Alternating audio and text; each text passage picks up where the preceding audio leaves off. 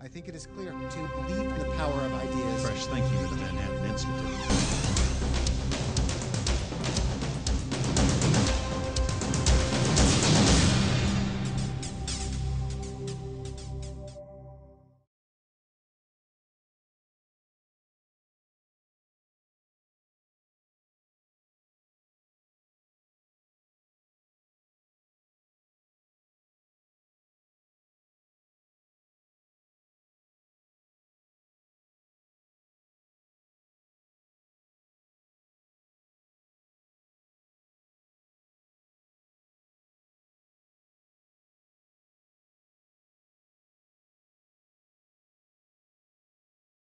This panel is Policing and Terrorism, a report from the home front.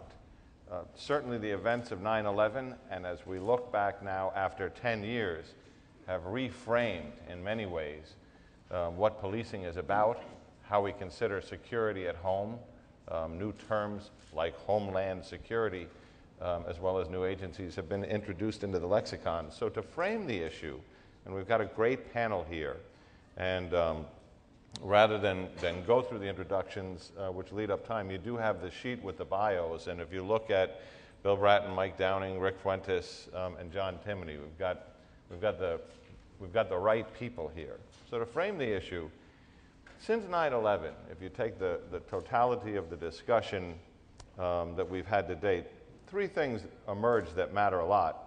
One was 9/11 itself, because it changed our view, as Mike Sheehan just pointed out, about scalability, that a foreign group that was not a state could reach into U.S. soil, kill 3,000 people on a single day in multiple locations.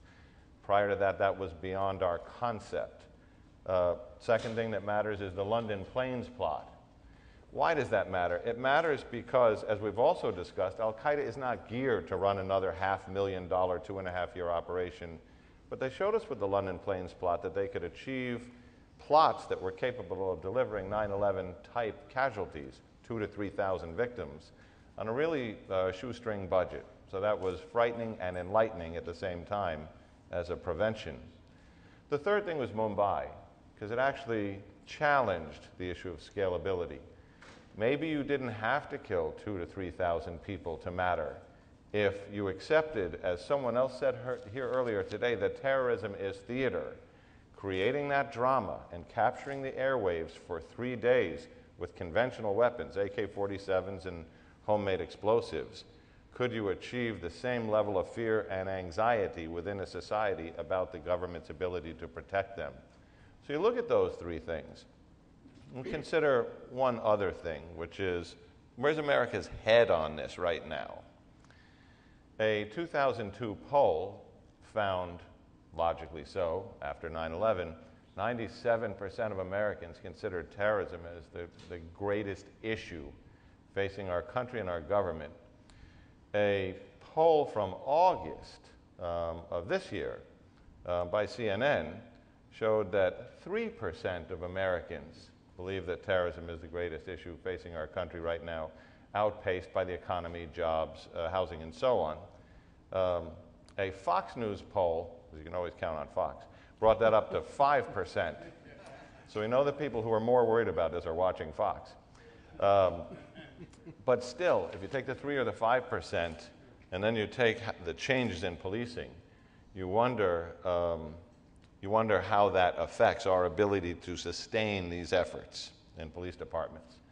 So I will set that up as the first question, which is 10 years later, as budgets are growing smaller, as the federal money is going to start to continue to grow smaller, how has 9/11 in a decade changed policing?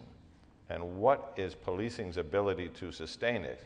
And that everybody's conclusion prior to this panel today is that in large measure this is working. Let me start with Commissioner Bratton. Well, the good news, John, I think coming out of 9/11 is that we have gotten better at the local police level of dealing with this issue. We've learned a lot, we've contributed a lot. A lot of the initiatives that have helped to make the country safer have certainly come out of local policing. New York certainly leading, LAPD, and many other agencies. We have also benefited in the traditional crime area by the gains that we've made in appreciating the importance of information, the gathering of it, the sharing of it, the analysis of it, and making intelligence out of it. And policing over the last 10 years has gone through several evolutions very rapidly.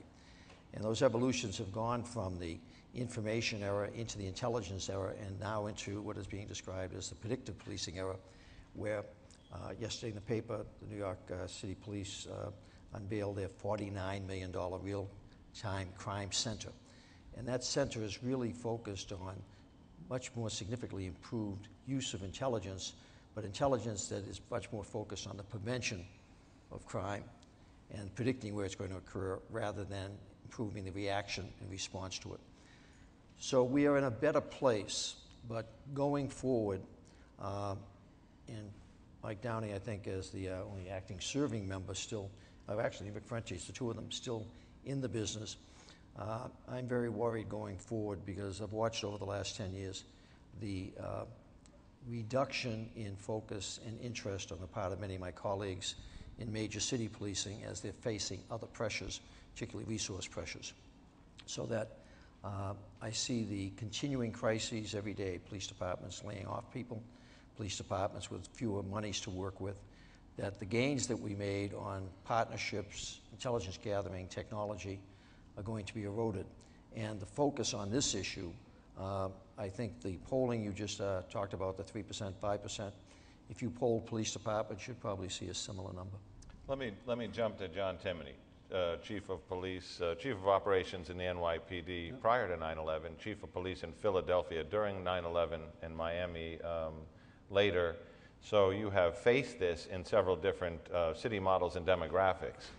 One of the most interesting things you said to me is the problem within policing and terrorism is that terrorism is boring, meaning it's tedious, intelligence collection and watching the front.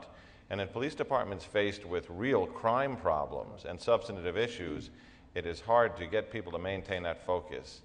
How do you see that as a problem across the country? Well, on 9/11, I was in Philadelphia, and like most police departments, we wound up throwing bodies at it, if you will, for the first week, 2 weeks, the iconic buildings, signature buildings. But it was clear to me going forward that that was not a sustainable model. It cost too much. And then how is it going to prevent a future bombing? Clearly, the area was intelligence. And as we began to look over the next year, we talked about fusion centers. There were meetings all across the country with local chiefs. It just seemed to me early on that we were starting to see, outside New York City, complacency start to set in, but in the general public, but also, in some respects, to police officers. If you understand cops, they're all about action, going out there, locking up the bad guy. That's what they do. That's what's in their blood. The whole notion of telling them to calm down and analyze this, to paraphrase the movie, to tell you analyze that, and they want to go out and do their thing. So it's real difficult. The benefit, though, of coming out of that, for me at least, was what 9/11 did to the FBI and other intelligence gathering operations. I said earlier outside to somebody, for example, the FBI pre-9/11 and the FBI today are completely two different animals. There was, Jack Maple would kid around, worked for myself and Bill. He would say the biggest lie in law enforcement is that we work well together. It's a joke. We never worked well together, never spoke to one another. But the fact of the matter is, post 9/11, the FBI has done, I think, a very good job, not a perfect job, a very good job of sharing that intelligence. And they have, if you will, the requisite skills, the right people. And, for the last 7 years I was in Miami as the chief of Miami. I was the co-chair of the Terrorism Task Force of South Florida. And I never felt once out of the loop. The information was shared. Are there seams where things can escape? Absolutely. But the way it's set up now, and I'm really for the rest of the country, I think the whole Joint Terrorism Task Force at the 56 officers is actually a pretty good model that's set up. We got to make sure that the CIA tells the FBI, and then we got to make sure that the FBI shares. I think that was the message coming out of the 9/11 Commission. I don't think, with the exception of maybe New York, certainly New York, but maybe LA and one or two other cities, that the vast majorities of cities have either the personnel, the skills, or dare I say, the attention to devote to what's needed. New York will always be, you heard Ray Kelly tonight explain this morning, all that New York has done, because New York's been hit twice, and there's been a few attempts that have been foiled, and New York will always be the target. And so in New York, there's not an issue of complacency or taking your eye off the target. That's there. But for the rest of America, it's a difficult proposition. Well, then that's a logical transition to Rick Fuentes, Superintendent Colonel of the New Jersey State Police. You took your agency after 9/11 and took it from a fairly conventional state police model and morphed it into an agency that was largely poised as a statewide counterterrorism agency, even by changing the focus of patrol functions, the people who were looking at trucks on the highways, your aviation and marine people. Were you able to sustain that, and were you able to get a balance back that is right for the long-term future, for the next decade? Well, I think the key is in leveraging the routine of what you do every day, and I think Bill said it in the City Journal article that was written before this conference, that you have to do aggressive criminal enforcement, you have to do aggressive traffic enforcement, and if you're good on those two fronts, you're going to get to the people that are going to pop up on the terrorism front. And I think that's important. The level of information sharing now is absolutely incredible. And we're not just collecting the dots and connecting the dots, but we're predicting what those dots mean, and I think that's what Bill said.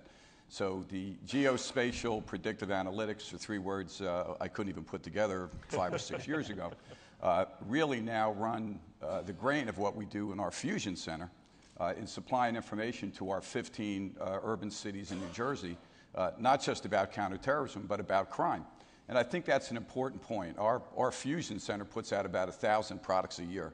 7 out of every 10 have to do with crime, and only 3 have to do with counterterrorism. So it goes to the heart of what the cities are concerned about, but also by giving those decisions or giving that information to police chiefs, you just allow them to be more or better decision makers in deploying their people.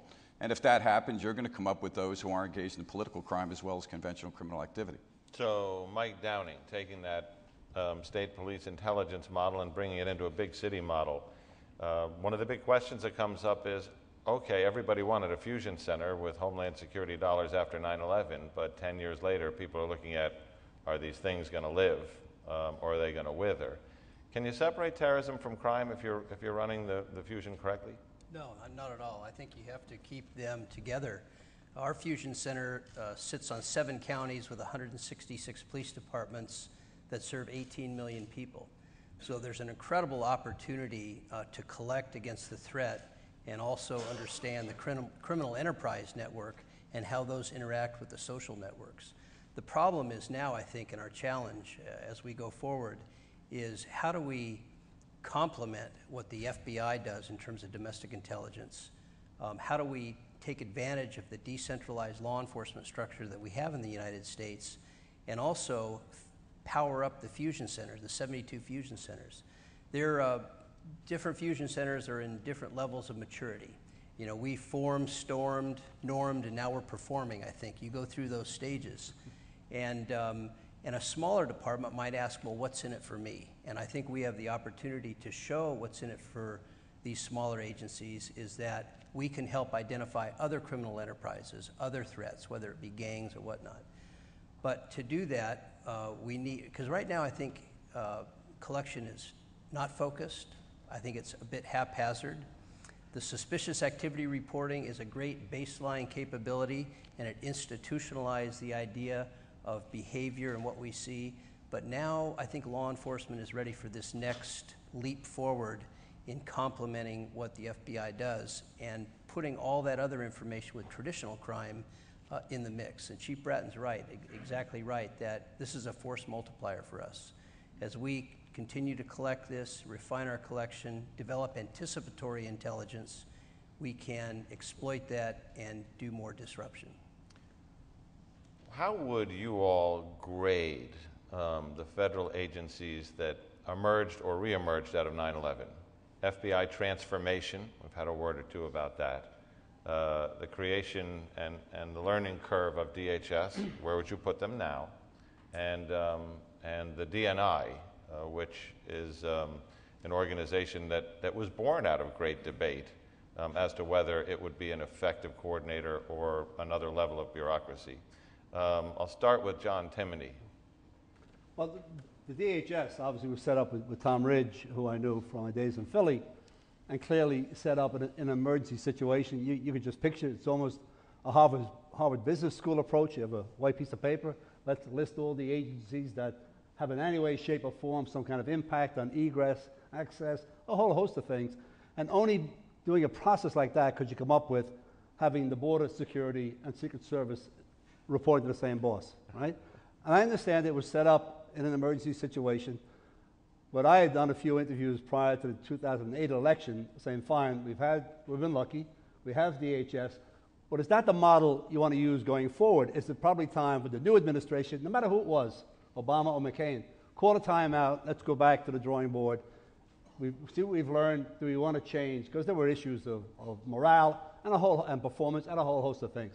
Needless to say, the new administration hit the ground running and there wasn't any reorganization.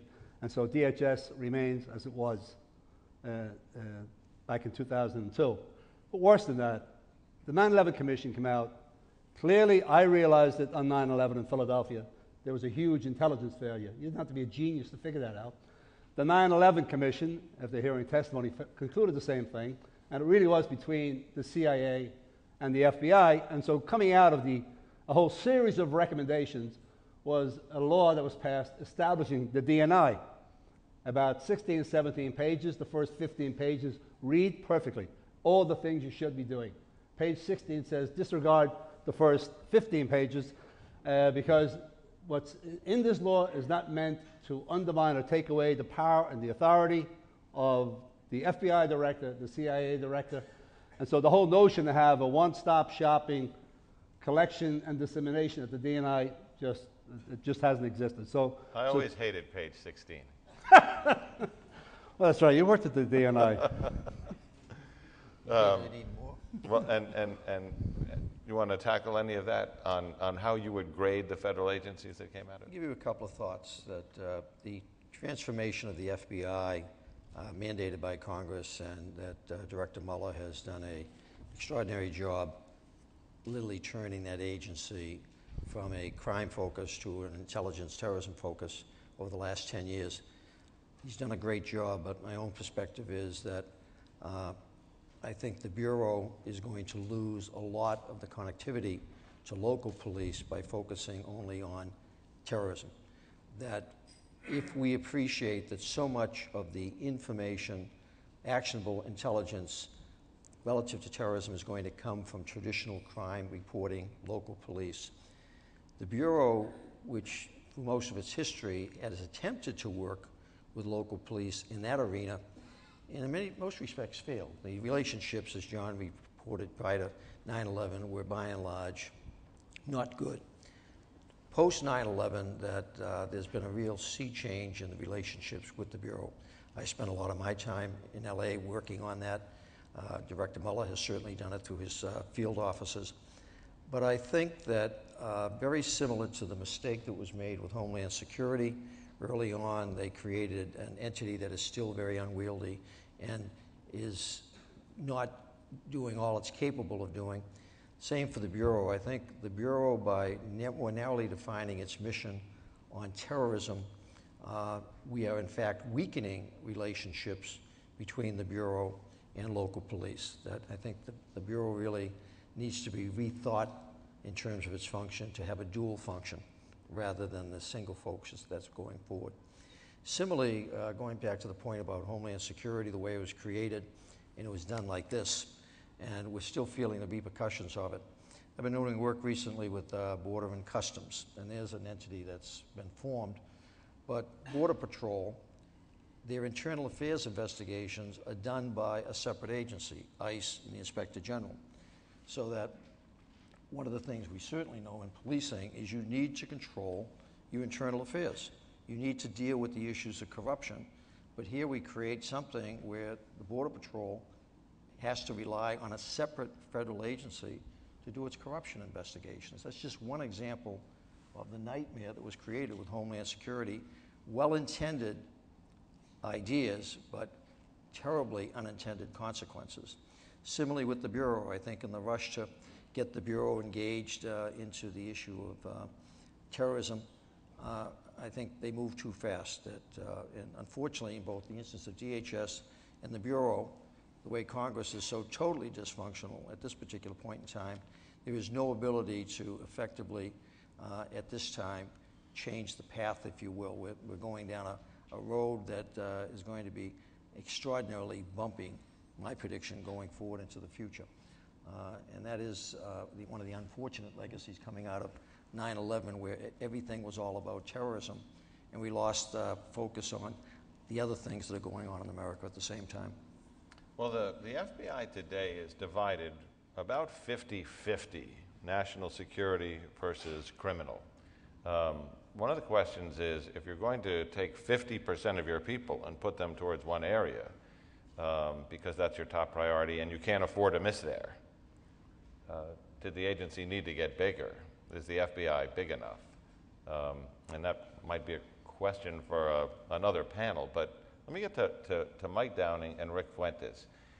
One of the greatest generators of information and intelligence is the generic work of police. Car stops, encounters on the street, calls to residences, observations made in responding to calls.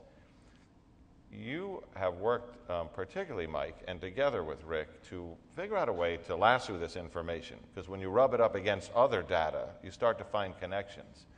Have you had the right support from the federal government, and how, to the extent that you have or haven't, have you gone forward and pulled this together? How do we harness what cops know? Well, there's certainly great opportunity with over 17,000 police agencies and 700,000 or 800,000 state and local cops throughout the United States. There's a great opportunity that hasn't been adequately tapped yet, I believe. And the SARS was probably the first process to do that.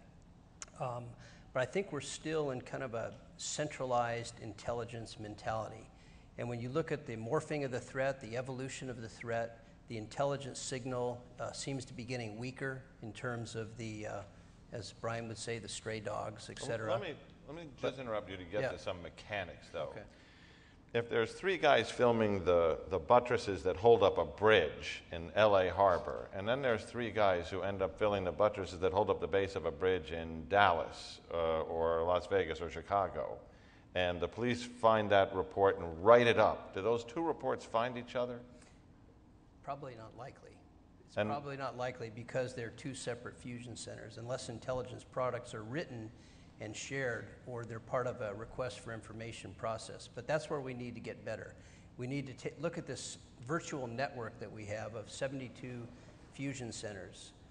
They need to market collection plans so it's not so haphazard, so it's very focused on what the threat is. And I represent one of 56 major city chief intelligence commanders, and if you were asked them today, what is your level of understanding of domestic intelligence in the United States on a scale of 1 to 10, they'd probably say a 6, because they couldn't say this is the threat domain, this is the adversary, this is his capability, this is his intent. And I think that's where we're headed. So now, that you eventually, said something else interesting a second ago. You said collection plans. Yes. Do most police departments, even big city police departments, understand intelligence collection plans, collection requirements, and things like the mechanics of that? Well, that's, I think, where the federal government can sponsor us. I know it's illegal for the federal government to task state and locals with this, but we have a collection plan. I'm sure New York has a collection plan. They're starting to have collection plans. As major cities, we're starting to say all major cities will have collection plans. But what we're lacking is capability, and because of that, collection is haphazard. So what we're asking for, what we have asked for, is federal sponsorship from DNI, from DHS, to not task us with collecting, but help set some guidelines for intelligence requirements based on the threat. What we see now is domestic intelligence impacts foreign intelligence impacts domestic intelligence, and state and locals really need some guidance to step up to the plate. They're building their competencies. We have a great infrastructure in place that is perfectly aligned to complement the FBI's program, but what we need now is training to build that capability. And Rick? Well, I think Mike is absolutely right. Until we include those 17 or 18,000 smaller departments in the country, we're not going to get to the finish line on information sharing. And if you look at most of the plots that have occurred domestically over the last 10 years, a lot of the pre-operational planning and hiding out and dress rehearsals and the buying of products to carry out those attacks occurred in the suburban or rural areas, and then the charisma of the attack occurred in the major cities. I think the major cities, the state police agencies, the federal government have fallen into line on the information sharing environment, but we're not quite there yet because of that smaller department that's still parked outside. Now, to pull that off, you're going to need a certain healthy amount of federal imperialism here. And I think that exists in the 72 fusion centers because, quite frankly, and I think as Mike pointed out, some of these fusion centers are all over the map in terms of their maturity and their baseline technologies, their privacy policies. So it requires a healthy level of federal environment to get everybody on the same page to establish uniformity. So I think when we do, and that's the thing I worry about most now. I worry about not the cities in New Jersey from an information gathering and sharing perspective. I worry about the smaller departments. Case in point was the Fort Dix Six, who came from a suburban to rural area in South Jersey, who practiced their weapons in Pennsylvania and in southwest New Jersey, really out of the sight of everybody but that small department. And until we link them in, we're going to have a problem getting to the finish line with this. So there have been an average since 9/11 of 4 plots targeting U.S. soil every year, up until 2008. And then something happens. It jumps to 8 plots and then 10 plots, and in 2011, we're well on track to beat that. Suddenly it doubled. We've talked about the narrative today. What have you seen in your cities? How has the narrative changed? And why has it suddenly become more appealing to more people at this level of growth? I'm gonna go to Mike, because without getting into your cases, I know you have a very rich environment there in terms of the number of places you are looking where people are actually talking about doing things. Yeah, we have the second largest American Muslim population in the United States, with somewhere between 500 and 600,000 American Muslims, maybe 49 mosques. We deal, and that's a big part of our strategy, and actually Chief Bratton was there that helped design this, is to really overlay this community policing enterprise on top of diaspora communities, communities that are pushed and pulled in different directions because of their home countries, because they feel oppressed, discontented, they have grievances, they're in this nonviolent struggle. So we spend a lot of time in mosques, at community events, talking to leaders, talking to grassroots organizations. The whole essence of trying to do that is to help push individuals and groups towards supporting our values and creating a bigger gap between the hardcore radicals and people that are just in a nonviolent struggle. It does 2 things. It's not an inoculation against extremism. It's more of a prescription to build healthy, strong communities where terrorism can't take root. On the other side of the equation, it lets us see the hardcore radical groups and individuals so that we can investigate, arrest, and prosecute. John, let me see if make sure I understood your question correctly. You were asking, are you referencing that the number of detected plots has been increasing? Yes. Over the last several years? And the indicator, the implied indicator is that the bad guys have gotten better at marketing, because more people who are on U.S. soil, who may have never actually physically met any al-Qaeda people overseas, whether it's the use of YouTube, the internet, chat rooms, or so on, are willing to go forward and kill their fellow countrymen or put their lives on the line to do things in far greater numbers than we've ever seen before. So the concern is, when you go from 4 plots a year in the Fort Dix era, where you had Fort Dix, Miami, and, it seemed manageable.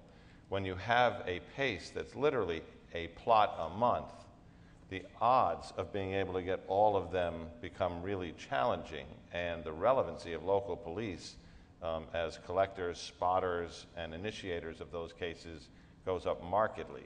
Are we properly prepared?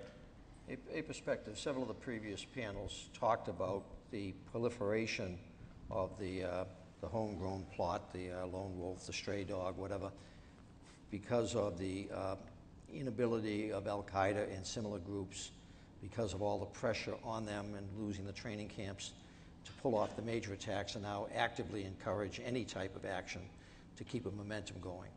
So certainly they're more involved in that encouragement than they might have been when they were trying to put together, and you've talked eloquently about this, the different lectures I've heard you give, about Al-Qaeda always wanted to do the multiple event, the big event. So they really weren't focused on encouraging individual actions, they wanted to control it. And now it seems that they don't have that ability to pull off the big one, at least we've been able to check, but encouraging. So there's more encouragement. But I'm wondering also the idea that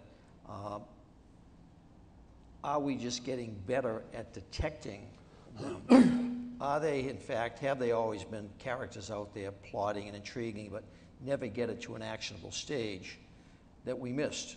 But because of their own deficiencies, inefficiencies, they never were able to pull it off, and we never became aware of it. Are we that much better now at detecting them in their birthing stages? And if you look at a number of the ones that we have intercepted successfully over the last several years, we're getting at them very early on and then watching as they grow to where it becomes a plot that we now in fact have the ability to intercept and take to court. So I've got two trains of thought there. Certainly there's more activity being encouraged because of Al-Qaeda and other groups' inability to pull off the big one. But I'm wondering also, is it reflective of our increasing capabilities to detect more of them than we had in the past? All right, so we're gonna go out to your questions right after this, but I'd like to follow up with John Timoney. A lot of those plots in this increase model, and you know this, Mike and Rick, from looking at it, are building out active shooter situations because it is low tech, low cost, and pretty available statewide, or stateside. John Timoney, having worked in the environments of, in particular, Philadelphia and Miami, how do you view a good-sized American city's posture at responding to the Mumbai model? Multiple attacks, fairly close together in a big city framework. Yeah.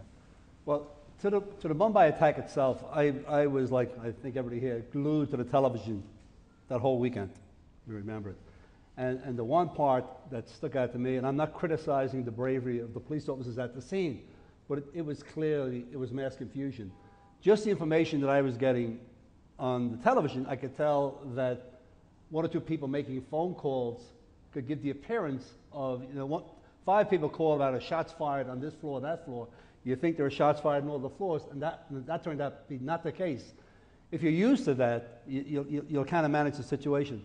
My sense is, and certainly in America, post-Columbine, where police departments have developed their SWAT units, active shooter scenarios, I think an American policing would be in a better position to handle, not perfect, but I think in a better position, both from an armaments perspective, but also from training, dealing with a situation like that on a daily basis, especially in a post-Columbine world. But the one thing that was lacking in India, again, I'm not being critical, it just looked like mass confusion. They were scared, the daylights out. You could see them on television, not quite clear there was no command and control. It didn't look like there was anybody in charge. In American policing, we've got this thing down pretty, it's not perfect, but pretty good now as far as incident command, who's theory, in charge. But have you gamed it out? Well, we gamed it out with you in Miami. And Well, I was cheating when I asked. no, and when you see a situation like that, when you have a seaport city, when I first got to Miami, I said the vulnerabilities here are not by the air, it's by the water. There's so many, it's a huge bay, so many tributaries, islands, there's a million ways. And then you look down from a helicopter and there's 10,000 white recreational boats. They all look the same. They have drugs, guns, explosives. It's a real difficult situation. And I think cities like Miami, the vulnerability isn't from the air or something like that. It's coming in through the waterways, something similar to Mumbai. And when you have hotels along the coastline, in various shapes and forms, it's a real difficult task. So looking at Mumbai, how did LA have to re-engineer how they looked at the active shooter situation if it broke out in 4 places at once with the injection of wild cards like exploding taxis and bombs?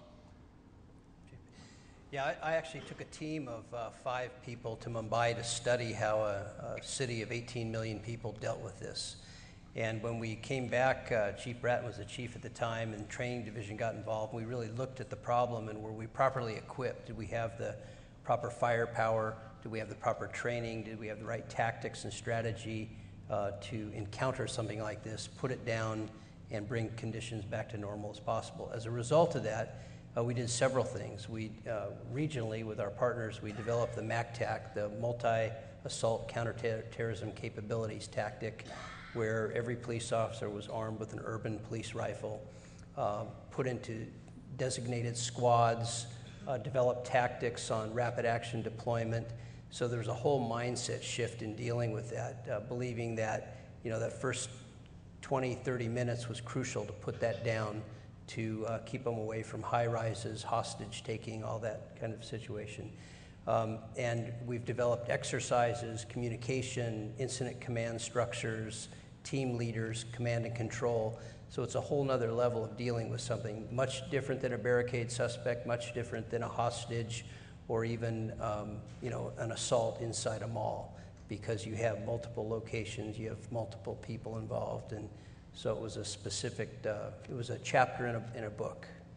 John, along that line, this is the critical role of the FBI, if you will, that LA, New York would have the capacity to send people there to look at it firsthand, but the other 17,000 police agencies aren't going to have that capability. And lessons learned from Mumbai was so critical in terms of changing tactics and strategies that we would employ in the United States. So it really reinforces the benefit of, since 9/11, that there is a much closer working relationship between the Bureau and local agencies, and that reinforcing, in my mind, that idea of the duality of the FBI role that going forward. And again, that I think all of us, 4 of us sitting here certainly, it has never been satisfactorily answered for me why we don't have more of the Fort Hood type incidents, with the attention that's attracted to that type of incident, with 300 million guns in this country. It's just amazing to me that we don't have more of those types of incidents. And I've never heard any one of the experts, whether the group this morning or others, ever be able to speak to why we don't have more of that in this country. Thank God we don't, because I don't think we certainly have the answer to that type of activity. All right, John? John, just a postscript on the earlier question regarding the increase in plots. And my sense is, traditional, whether it's in Israel or here, where you isolate somebody, you go in, you have a person work them over, create a suicide bomber or some kind of an attacker. All that's been done on the internet now. Awawi it's a classic example. Fort Hood, he's able, through the internet, to reach mass audiences where he doesn't have to go in and just target a specific person and go through the ritual of converting him over to be a bomber, a shooter, what have you. He's got a larger audience. And so my sense is it's the internet and the television, the images on television of the wars and what have you, and then the ability of the internet, if you will, to as a rallying point. I think if you look at what Mike Sheehan framed earlier as, the 3 plots where you could argue they succeeded and we failed, or as Commissioner Bratton wrote in a Daily News op-ed, the reason the plane didn't blow up over Detroit is not because we did everything right, it's because they did something wrong. You've got Umar Farouk Abdul Muttalib on Christmas Day 2008, who breaks the detonator so his bomb doesn't function, but otherwise that would have blown up. Would there be only 3% of Americans who considered terrorism the main problem facing us if a plane had exploded over Detroit with 300 people on board on Christmas Day? Would that percentage have gone up had a truck bomb exploded in Times Square with Faisal Shahzad? And Major Hassan's shooting certainly had a dramatic effect. But what ties it together from your point is Major Hassan was talking to Anwar Alaki and looking for inspiration over the internet. Abdul Muttalib was recruited by Anwar Alaki and inspired person-to-person, trained and sent on his way. And Faisal Shahzad, who put the truck bomb in Times Square, said, I watched Anwar Alaki's videos on YouTube, and nobody else ever broke it down for me the way he did. When I watched his videos, I thought he was talking to me. So it raises the question that tags on your observation about why haven't we had more of these. Has Al-Qaeda figured out in the narrative that the messenger is more important than the message? When you have someone with charisma like that who's reaching people. Speaking of reaching people, let's go for questions. I'm going to go dead center right there. And a mic is coming your way, and just if you could give your name as you go. Stanley Goldstein. In police work, profiling, however you term it, has been a big weapon for 2,000 years. How much of an impediment is the local governments and civil liberties unions in hindering police in the local and national level? Who wants to tackle that? Don't jump up all at once. I'll take a whack at it. Listen, there's always going to be tension between the police establishment and the civil rights community. There always is, and that's just a fact. It's depending on what city you're in. I think people will be willing to tolerate the police more. I don't think anybody could have articulated what the mission of the NYPD is today better than Ray Kelly did this morning. He's the guy that's got the obligation to protect these citizens, and he's not violating civil rights willy-nilly. He has a system set up that, and I know him, that he's not going to do this with the idea of, I don't care how I get to the end by hook or by crook. That's not his style. But at the same token, he shouldn't be constrained, if you will, by such artificial things that come out of the 60s, like the hand-shoe decision. I sat on the hand-shoe commission when Bill Bratton was the police commissioner. And people would argue, the hand-shoe said, the police department can do these investigations, but first you must come before the hand-shoe commission with a case, and then we'll say yay and nay going forward. Well, if you understand cops and how it goes, if you throw obstacles in front of them, they're just going to back off. It's going to diminish their enthusiasm, their initiative. And so while I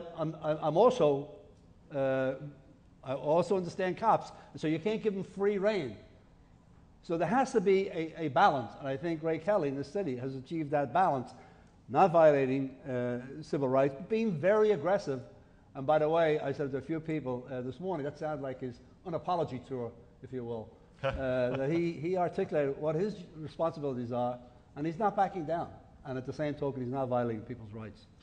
Okay, to the man in the pink tie. Now, I gotta say, I mean, the bar has been set very high this morning, because you have socks that match your tie and handkerchief. Can you say that? Not really, no. All right, well, now you know where the next level. Something to shoot for. A simple question for the panel, because a number of you mentioned the challenge of the FBI handling both law enforcement and national security. Does anybody think that the U.S. needs an MI5? I think you have written on that extensively. The issue so that have you. John talked about, and he's certainly intimate with it because he was in the Bureau for a number of years, that the idea that with only 11, well, I think they've gone up to 13,000 agents. So instead of approximately 10,000 agents focusing on local crime, they're now down around 5,000. What suffers in that equation? We certainly benefit by all the extra attention to terrorism, but in the recent financial issues the country found itself in, with all of the potential opportunities to go after criminal activity and the collapse of the housing market and all of those areas, the Bureau didn't have resources to investigate that, and I would argue the financial loss from that activity and the impact in the United States and some of the criminal elements of that is more significant than the events of 9/11, other than the serious loss of life, the 3,000 lives that were lost. But when you look at 100 million Americans whose lives are impacted by potential criminal activity in the housing market and the loan market, and the Bureau doesn't have the resources, and it's the only federal agency that is basically empowered to investigate something like that, that's what we're losing. Same for cybercrime, identity theft, that where local agencies are never going to have the capacity to investigate that type of crime. It has to be done at the national level. But by having the resources of the agency that's responsible for that, we all end up suffering. So are you arguing that the Bureau needs to Bureau be needs made... many more people. So it needs to be made bigger, but the pointy end of the question was, and Mike Sheehan sat up here today and said, you know, we don't do it as well as the Brits. Is there a place for the MI5 model in America, a non-police domestic intelligence agency? No, I don't believe so. I believe that... That was, okay. What we've talked about this morning up here, the premise of the sharing of information between the local and the feds is better now than it's ever been. And the idea is we're losing some of that benefit because the feds, half of their resources are no longer focused on local crime. Similarly, if you break off from the Bureau and set up a separate agency to do terrorism, and then the other one is only focused on crime, you're effectively repeating the mistake of the CIA and FBI division that was mandated by Congress back in the 70s and 80s, where they couldn't talk to each other. So I don't think by creating a separate agency to investigate terrorism, a separate agency to investigate crime, would solve anything. If anything, my thinking is you enlarge it to handle the crime issue as well as the terrorism issue. All right, we're going to go out again. I'm going to get to you in a second, but I'm going to go back right there. And just identify yourself with the question. Neil Sullivan. After 9/11, there was a lot of talk about the battle of ideas. And remember Karen Hughes was put up in the White House as fighting that battle. I don't hear anything about it anymore. Is there a battle of ideas domestically? Apparently the threat is greater here on those internet sites or in certain communities. Are we fighting that front? I'm gonna go to Mike Downing or Rick Fuentes.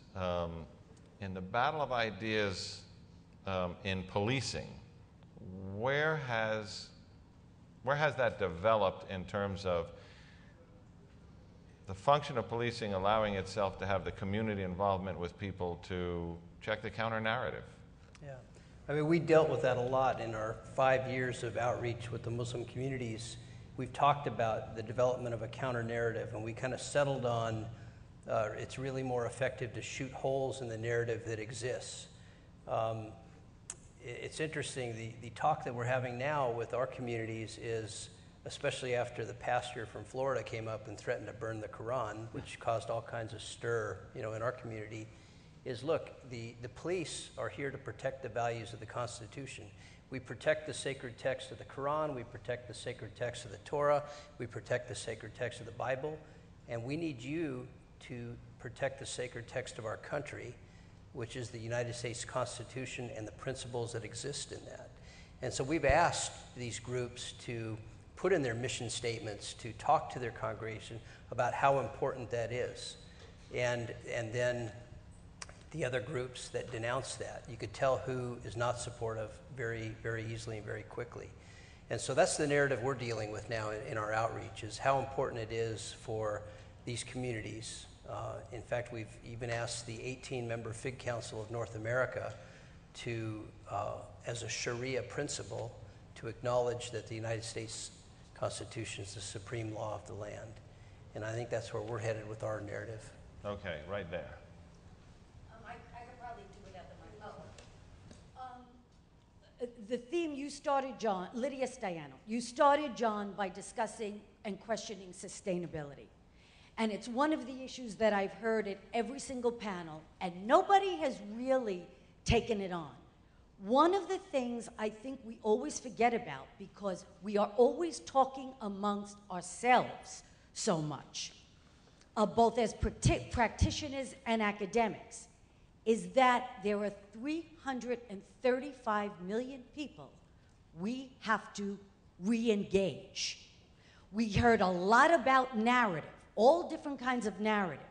We have failed dramatically to maintain a narrative with the American public who are going to be the people who are going to say, yes, we're not just 3 or 5% anymore. We have to invest these dollars because we are being publicly educated.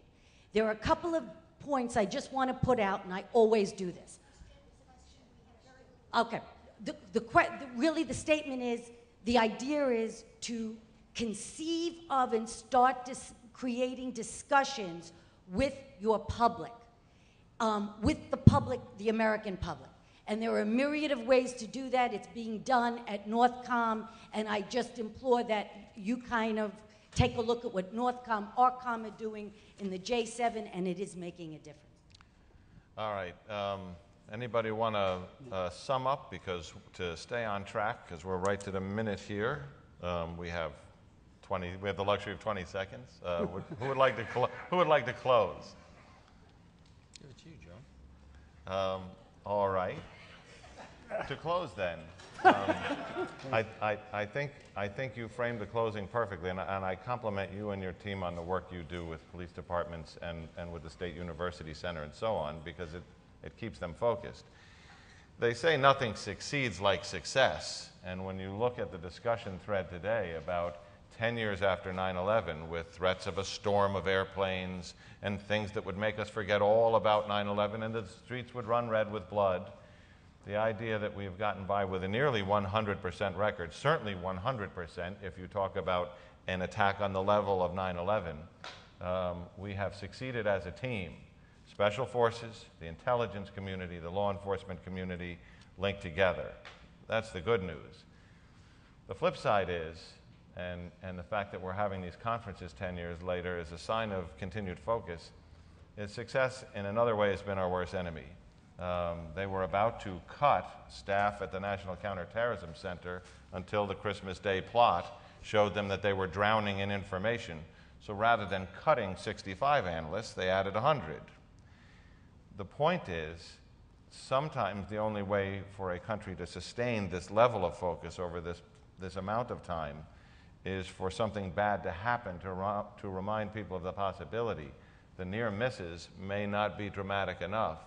And while we've stayed focused for 10 years, when you look out at a problem that, as you have often said, is not going away this year or next year, what will our ability to be to continue succeeding, but also to sustain and fund this level of effort? And I think that will be how we close today, with an open question that may set the table for the afternoon. I think it is clear how fortunate we are to believe in the power of ideas. Supply the common sense and the fresh thinking to the Manhattan Institute.